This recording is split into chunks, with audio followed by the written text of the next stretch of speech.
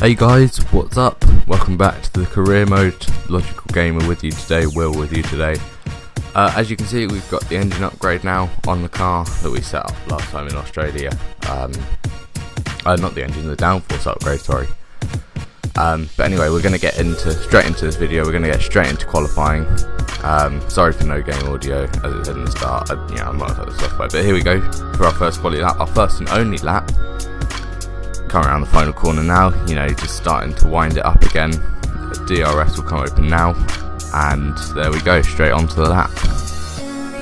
The reason why we only did one, as you'll see later on in the video, it felt a pretty good lap, which is why we only did one, because you'll see now we're coming up. This is the end of the second section. We're 2 seconds ahead of Bahrain. I know Bahrain was slower than Massa, but we're still 2 seconds ahead, So it connected up really well, and it just felt like the car was moving properly for once. We lose the back end of it there. You'll see we lose the back end quite a lot around Bahrain. It's one of my favourite circuits, and this is why I think we got pole position in a Toro Rosso. We got pole. Just let that thing sink in a bit. Pole position in a Toro Rosso ahead of the Bahrain Grand Prix. It was pretty decent. So we're now, we did it by 1/10 of a second over Red Bull, but still, we're now going to go and get straight into this race.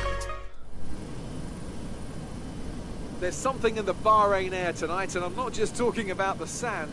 Our brightest minds have thrust their brightest ideas into the spotlight of the Sakir circuit this evening as we look ahead once more to a Grand Prix that has thrilled us so consistently in the past. You've done well to put it on pole, but we've still got work to do. Trying to cover the inside line off the start. So here we go, guys. Here, look at that view. This is going to be a one stop today, super soft, and then onto the soft tyres around lap 5. I'm going to just go through and show you my car setup. I got it off the Steam workshop, so I can't take any credit for it.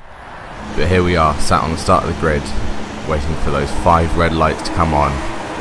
5 lights out, and away we go. Bit of an awful start. I'm getting better at starts, but we bogged down still. Rosberg and Ricciardo are going to come through. We're going to hold our own up the inside, but Vettel's on our outside. Trying not to tag with Ricciardo, we let Vettel through. And overall, it's not been such a bad start. We need to get 8th or above, and now we're sitting in Vettel's slipstream, thinking up the move on the inside into turn 4, I think it is. It looks like we've got the job done, but now anyway we're going to move on to just near the end of lap 1. Just sort of after that hairpin and just after that long straight. We're going to lose the back end off the curbing, and we're now going to allow Vettel to go straight back through. And also then, because we lose so much time, we lose it on the curb again as well. Hamilton's going to come through, and we have to defend from Ricciardo. I think we get a tap with Ricciardo there. But anyway, Bottas gets through from Ricciardo. Seems you haven't done the greatest job for Red Bull there, but you see how angry Christian gets at me. But now it looks like we're going to get a better exit than Hamilton here. It looks like, if we get the slipstream right, which it looks like we're going to do, we're going to make a move down the inside. This is a Toro Rosso on a Mercedes, everyone. This is of midfield versus the best car in the game. It looks like we break a bit late, but anyway, we still make the corner. It looks like we're going to keep this position, because we're now nothing then really happened for the rest of that stint. We were gaining on Vettel, but the Hamilton would gain on us, so we dropped back from Vettel. We're now going to come into the pits. Hamilton's going to come in right behind us, and Vettel in front of us, so we need a really good pit stop here. Let's just hope it's not another Australia where we got jumped in the pits again. How's the pit stop from the Toro Rosso, boys? Oh no, we've got jumped. We've got jumped by Hamilton again. For the second race running, we've been jumped in the pits. I think we really need to have a bit of a clearer track behind us when we go into the pits. But we're now, Hamilton's just in front of us, and we've got Bahrain beside us as we come out the pits. We're going to keep our position just behind Hamilton. It looks like if we get a good run up this hill, we might be able to get Hamilton into the next braking zone. We always brake the latest, and here we go. Up the inside of Hamilton, there we go. Another move done. I know it's only for 12th place, but track position, ladies and gentlemen. And now, here we go, this is Bottas. We're going to have the Bottas' view. He's come out of the pit. And he kind of helps us here, because he holds Hamilton up, but lets us through.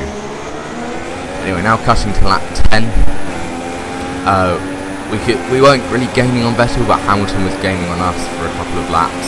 And we now see Hamilton's going to try and go around the outside. We just see his front wing there. We're going to go onto the back straight now, but you know, Hamilton's going to have DRS, isn't he? Because he was within that second window. But yeah, there he goes, flying past us. We think about the move up the inside, but it doesn't really pay off. He closes the door on us straight away. But then just gone up the hill, we get the inside line again. We keep braking a lot later than the AI there, which helps us. But now we're back to the end of lap 11, and this was sort of the way that it went for the. This is the way it went for the rest of the race. Really, it would be like, oh, we'll get past Hamilton at turn 4, but he'd get the DRS and get us, up into turn 1. You're going to try and stick it around the outside, but nothing comes from it. And again, just coming up the hill, we're going to dive bomb him again. Get the move done straight away. But then this is quite an interesting one. This was a very long battle between me and Hamilton. It lasted 4 laps, 5 laps. This was the most interesting bit by far. So we don't get the best exit out of turn. It must be. No, it's the last corner of the lap. I'll find out what turn it is. Not overlay it, but Hamilton gets the run on us. You think, oh well, we'll give a dive bomb a quick go. So we do it, and then I leave him too much room on the inside, and that means that he gets a better run there. You can see the Mercedes straight line speed versus the Toro Rosso. We're gonna do our favourite move of the day and just dive bomb him up the inside into turn 4. So yeah, it's obviously our favourite move, and then this is coming on to the last lap. When we cross the start finish line, we've only got 1 lap to go. It's going to be much more of the same. Hamilton's going to try and come up the inside. Here we go. No, he doesn't come up the inside that time, or around the outside. He doesn't have the straight line speed left, so we must put it up into Rich. And there we go. Looks like we're going to hold him off. I think he might have a dive bomb opportunity here. He moves to the inside, but then we're so much later than him on the brakes. We still make the corner, so yeah, a lot to learn from that from us. But anyway, now coming on to the final corner, the final lap, it looks like in only our second race of Toro Rosso, we're going to come through from pole position to take 3rd place.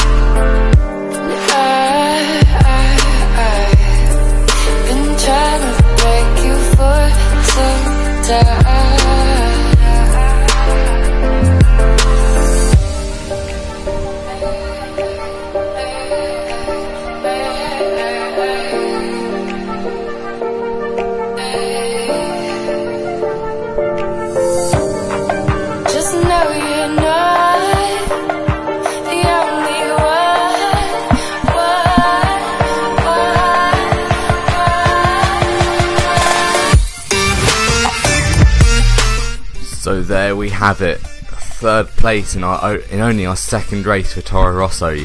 So it's a pretty decent result, holding off Hamilton to the end there.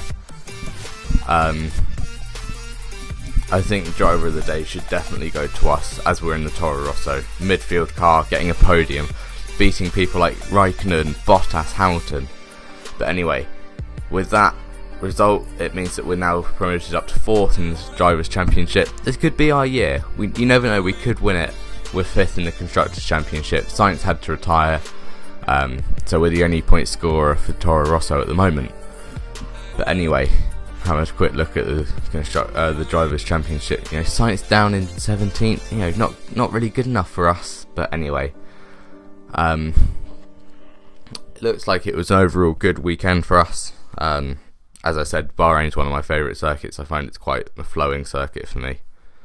There you go. We had 100% clean laps, which is, I hardly ever get that on this game.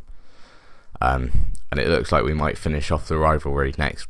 Well, in China, we'll probably do it in quali. Straight away, just finish him off. But we're still in the purple on the driver position. Toro Rosso still like us a lot, and the career score we don't really care about. As we take one last look at Bahrain, we'll see how many resource points we actually have, because if we have enough, I might stick an engine upgrade on the car. Do we have enough? Yeah, we do. We have 55 more than we need. So yeah, we'll go and stick an engine upgrade on the car. Then it'll make it hopefully a bit quicker. It's 600 resource points. But they're not. I know they're going to get more expensive, but we might as well start early and start upgrading the car. We're not going to jump Williams this time, but you never know. I'll see you next time, guys, for the next career mode in China.